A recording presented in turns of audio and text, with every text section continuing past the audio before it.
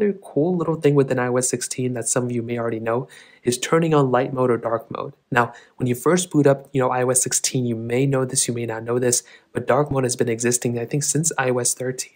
So if you want to go ahead and disable dark mode or turn on light mode or vice versa, what you want to do here is you want to make your way over to your settings. You want to scroll down into display and brightness, which is right here. And you want to go ahead and change from light mode to dark mode right here. You can also go vice versa, like I mentioned, if you want to go from dark mode to light mode, you have that option here. I will say dark mode or light mode are pretty much exactly what they used to be, so there really hasn't been any changes within iOS 16 as far as I can tell. So that's probably another thing I'd recommend looking at.